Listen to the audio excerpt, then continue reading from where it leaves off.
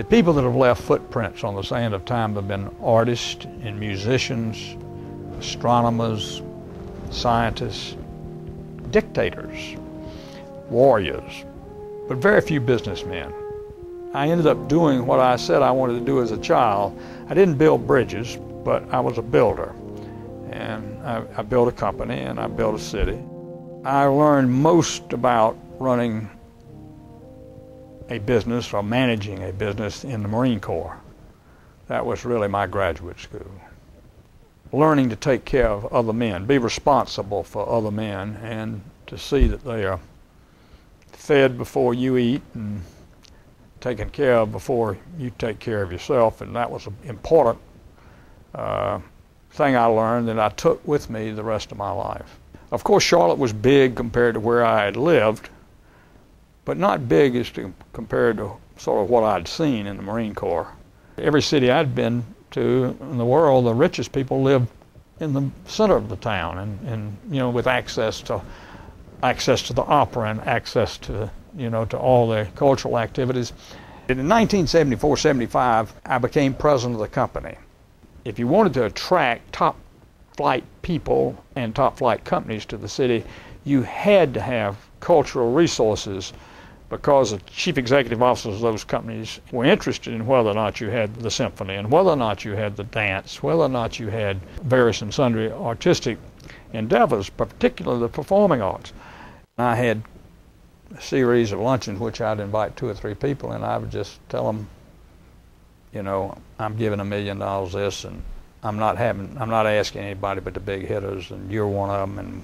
And I had a 100% kill ratio. I raised $16 million from 16 people. A guy that might have a record of giving away money to his school or something had never given the arts a dime, would end up giving us $1 million because he wanted to be a player. So if you get in a position where you decide who the players are, then you can make a lot of things happen. When we built housing in the center city, 1st, 4th, and 3rd Ward, the housing was open to everyone, so that you have millionaires living next door to people that are making $50,000 a year. And we like that about our city, so we've created fabric in the city. One of the great things that we've done to go with the arts and cultural aspects is we brought the professional football team into the center city, brought the professional basketball team into the center city. It pulls us together. It's cement, a glue that helps make this a better community. We have so many newcomers, maybe 500,000 people have moved here in the last 10 years. They can't imagine the village it was when I came here in 1959. I remember one of the big entertainments was I took my 2 boys, they were little boys, and we went up and sat on the curb at the square where Tryon and Trade cross, and watched them knock down the Crest 5 and dime store there with a, you know, with a big wrecking ball. And there were no, I wasn't worried about my children getting run over. There were no cars that came down Tryon Street. I mean, at night, it's just like dead. Now you go down Tryon Street on any night, and it's big time activity going on, people of all ages. I guess one of the things I'd like to see us do is to lift more people from the poverty cycle through education, and at the same time attract jobs to the state, high-paying jobs that will allow us to lift ourselves economically.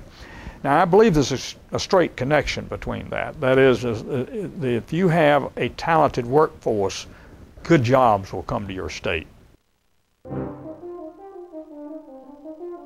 I would like to be remembered as somebody who actually cared about his people that he worked with for 42 years. Probably 1 million people. It's hard to believe that, but when I went to work, there were 230 of us at the company, and when I retired, there were over 200,000. I like to think that I made a difference to a lot of people, and that's really what I want to be remembered as, somebody that really made a difference.